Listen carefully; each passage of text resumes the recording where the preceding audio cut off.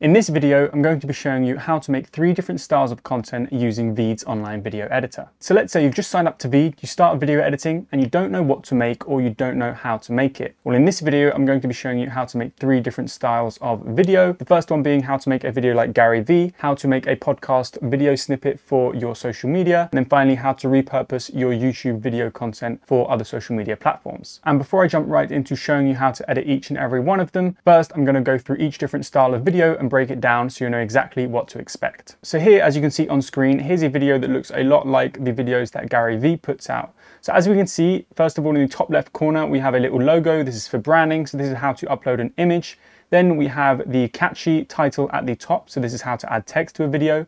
Then we also have a progress bar in the top right. And then at the bottom of the screen, we can also see some subtitles. So that is the main components to one of Gary Vee's videos. The next style of video is the podcast video snippet to share and promote your podcast across social media. So here, if we take a look, as we can see, this is in the 9:16 format. So this could suit Instagram stories, it could suit IGTV, it could suit TikTok, Snapchat. And if we take a look, again, we have some of the same components that we had within the first one. We've got the title, we've got the subtitles, we have again the YouTube logo and a couple of images at the bottom. And then as you can see here, we've also added a nice styling background. And then the most important part to this one is probably the audio waveform that you can see right here in the bottom of the video. As you can see, it reacts to your podcast's audio and it makes your video look a lot more professional. And the best part is that I'm going to show you how to add an audio waveform to your podcast videos and make it react to your podcast's audio in just a few clicks. And then finally, the third style of video is repurposing your YouTube content for different social media platforms. So let's say you have a YouTube channel and you want to share your content from that YouTube channel to other social media platforms. Well, something you should avoid is taking the exact video and posting it somewhere else exactly the same. Don't copy your YouTube video and post it on IGTV, on Facebook. Avoid doing that. In this video, I'm going to show you how you can use Veed to cut, trim, and edit your video and take out the snippets that you want to share across your social media, how to quickly and easily change the crop and the aspect ratio for that video so it adapts to specific platforms. And then also, one of the best parts is editing that video with Veed without having to download it from YouTube first. You can import it directly from YouTube. And with that being said, let's get started. So as we can see right now, I'm currently in Veed, and this is the first style of video, which is the video like Gary Vee. So if I press play, hey Instagram, Alec here, and I've just come over from the YouTube channel. As you can see, we have all the elements that we want to add. So instead of starting from scratch, what I'm going to do is show you how to use each tool that we need to create this video one by one, and then I'll let you guys get creative by yourselves. So as we can see, we have all the elements we need on the video canvas. So we're going to start with adding some text. So if I quickly delete my title, I'm just going to start over again. Now to add text, all we need to do is to click on the text tab in the left toolbar. And then here, we're just going to select headline title. You can choose whichever style you would like. And then here, we're going to type in the title that we want. So remember, you want your title to be eye-catching. So I'm just going to make this big and red. So to change the color, I just click this color button right here and then select red. And then I'm going to make it bigger by changing the font size. So let's bump it up to 72. And then to move it around, all we have to do is click and drag it on the video canvas, select it and move it around. Now I might make this a little bit bigger. So let's just say I bump it to 96. And then I need to make the text box a bit bigger so it fits just like this. So now if I put it right here, as you can see, it looks quite good. However, I think I might change the font. So let's say I change the font to Anton. Now I think this looks even better. I might click and drag it out to make it a bit bigger, but I think it's too compact. And to change the text and to change the letter spacing, all we have to do in the text editor, we're going to click on the more options drop down. And then here, as you can see, we can adjust the letter spacing. So now if I click and drag this, let's bump it up to 2. As you can see, the text is slowly spacing out. So let's bump it up to nearly 5. I think this looks quite good. So there we go. I'm going to leave it at that. So now let's say you want to add a bit of branding, you want to add some images. Well, to do this, again, we're just going to add an image this time. So I'm going to delete the image, and here I'm going to select upload.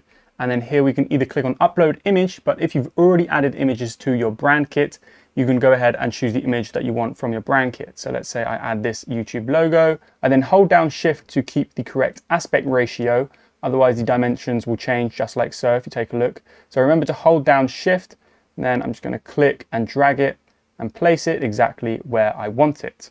and that is perfect. Now, the next element to a Gary Vee video is a progress bar. Gary Vee always has progress bars on his videos to let his viewers know exactly or roughly how long the video is going to be and when it's ending. Now, if we take a look, if I quickly delete this, right here, I'm going to go back to my toolbar, and this time we need to click on elements. A progress bar is a pre-built element within Veed, so it's one of the easiest things you can add. And to add it, again, we just click on elements. And then here we have a bunch of different pre-built elements. And if we scroll down, we can see add progress bar. So you can either add one of these or you can click on view all. And then if we select this one, so for example, I want this one, as we can see, we now have this progress bar in the shape of a circle. And if I again hold down shift, click and drag to resize it and place it where I want, I've placed it exactly here. I can nudge it around again on my keyboard, and then I'm just going to change the color. So the main color, I want it to be red, and then I'm going to leave the other background color as this gray base color. You can also adjust the opacity, but I'm going to leave the opacity at 100 because I don't want it to be see-through. And then as you can see, we also have some start and end times for our progress bar, but our progress bar should automatically adapt to the entire length of the timeline when you add it. Now, this is something I want to touch on for the rest of the elements before I jump into the subtitles. So as we can see for the text and the image, in the timeline, we can actually see when and where they begin and when they end. So for an example, our thank you text, right here, if I select it, as we can see, it starts at 3.2 seconds and then it ends at 7.2. Now, if we take a look in our text editor, we can also see these times being displayed right here. So we can type in the specific times that we want manually, or you can just click and drag them straight within the timeline. So I want the text to last my entire video. So I'm just going to click and drag it to make it last my entire video. And then the same thing with the image. As you can see, it starts at 3.3, but I want it to start at 0. So I'm going to select the image in my timeline.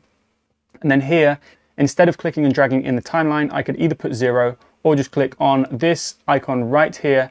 And then it causes the start time of that image to automatically adapt to where the playhead currently is. Okay, so now what we're going to do is add some subtitles to our video, because all of Gary Vee's videos, or I'm pretty sure that 99% of his videos, have closed captions or subtitles on them. So to add subtitles to our video, it's very simple. We can add them automatically using Veed's auto subtitle tool. So under the subtitle tab, again in the left toolbar, here we're just going to select the auto subtitle tool. Select the language that we're speaking in this video. So I'm speaking in English. If I want the British spelling, all I have to do is type in English and then select Great Britain. And then I can click on Start.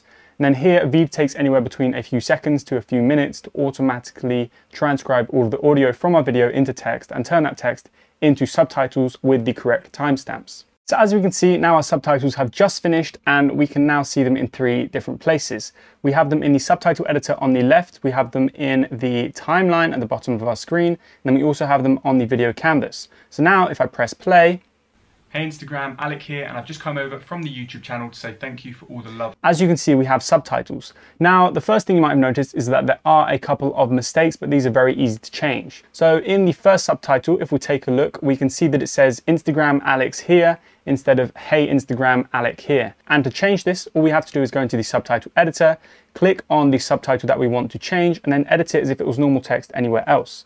So here I'm just going to type in hey Instagram, and then I'm going to change my name to Alec because my name is Alec. And obviously the reason it made a mistake is because when I was talking, I kind of merged the 2 words hey and Instagram together, and then Alec isn't a very common name, and people in real life often confuse my name with Alex. People call me Alex all the time. So that's how to add the subtitles, and then just like any other elements, you can click and drag them in the timeline to adjust their time. You can also split a specific subtitle. So for example, if I want this one to be 2 subtitles instead of 1, I can just use the split subtitle tool. So now I've got hey Instagram, Alec here, and hey Instagram, Alec here, and I've just come over from YouTube. So I'm going to undo that because I don't want to split that subtitle. But again, if you take a look in the subtitle editor, you can also input the times manually, and you can also use the playhead button to adapt the time to the playhead.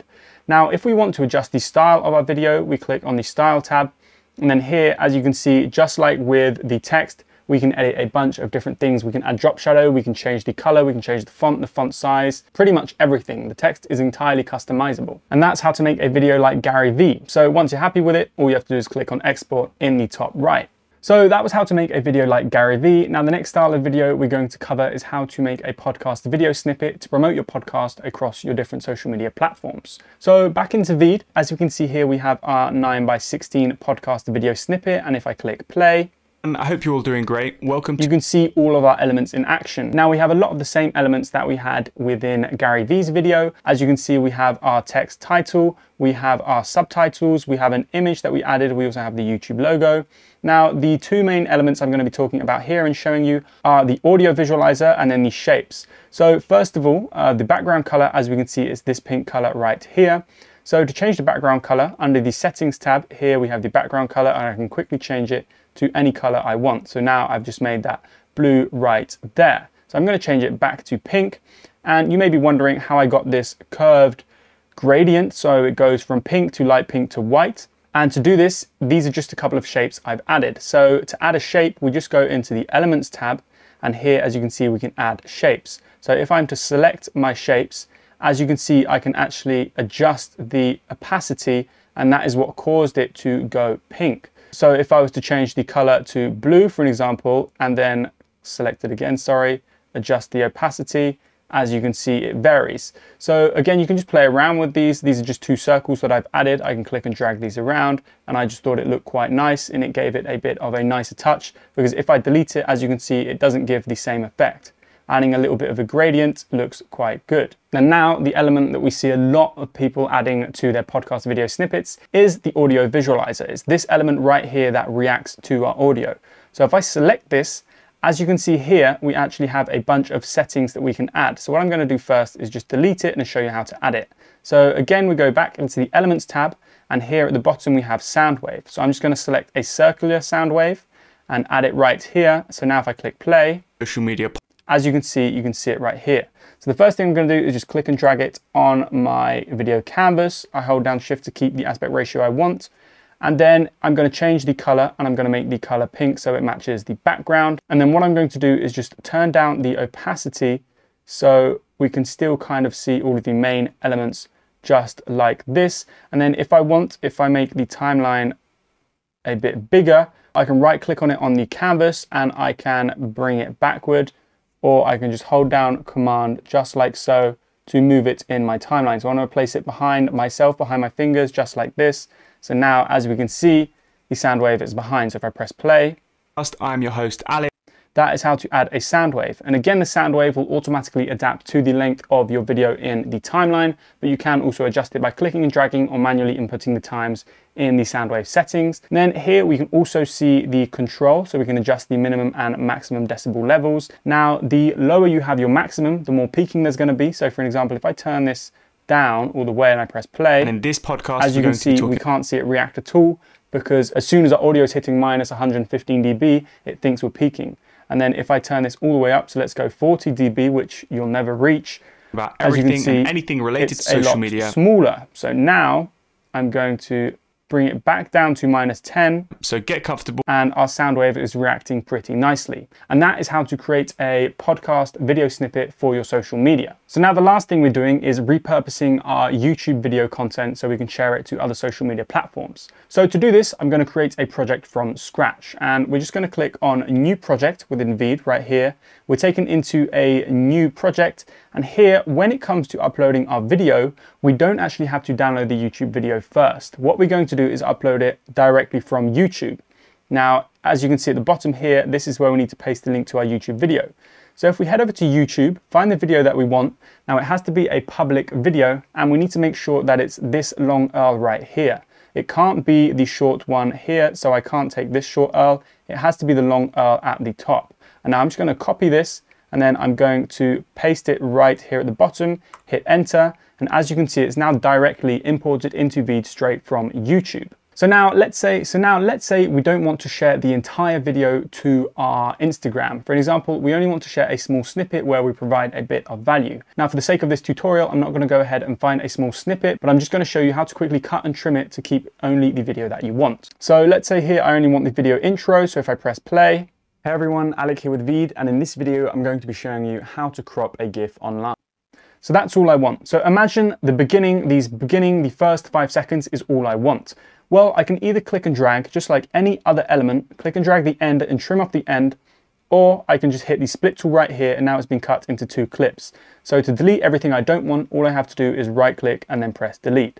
For an example, if I wanted a section from the middle, I could choose this section right here, split it, and then right click and delete the elements that I don't want, or the section of the video I don't want.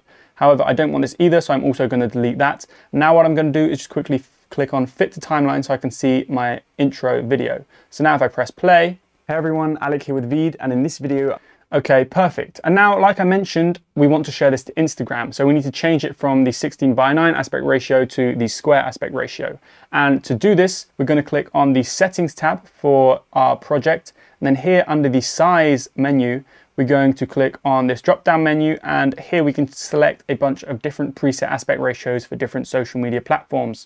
So here, if I wanted to post it as an Instagram story, I could select this 9:16 aspect ratio, click and drag, and then resize my video to fit the 9:16 aspect ratio. Or if I wanted to make it square on Instagram, I just select the square one, and then I can quickly click on the video and then either click fill to canvas or fit to canvas. And we're just going to fill the canvas because I don't want any black bars. And that is how to change the aspect ratio to repurpose your YouTube video for Instagram. One thing I might do is quickly add a little bit of text and just quickly put in the YouTube link to our YouTube channel so people know that this is where it's come from. That way, if someone ends up really liking this video, they might go and check out our YouTube channel.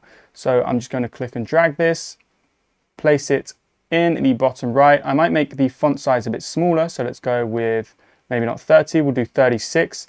Click and drag it, place it here, and then again, if we click on more options, we have some different styles. So I'm going to make this black and then change it to drop shadow. So now, as you can see, there's a little bit of drop shadow behind it right there. And then again, we'll take a look in the timeline. We just need to make sure that we click and drag to adjust the timing of our little watermark, just like so. And now we're finished. That is how to make 3 different styles of videos using Veed. If you have any questions about anything we've covered, about any of the tools, about adding text, about adding a sound wave, about adding subtitles, please let us know in the comment section down below, and we'll try and help you out as best as we can. If you enjoyed this video and you found it helpful, we would really appreciate it if you hit the like button, the subscribe button, and the notification bell. And with that being said, thanks for watching. We'll see you in the next video.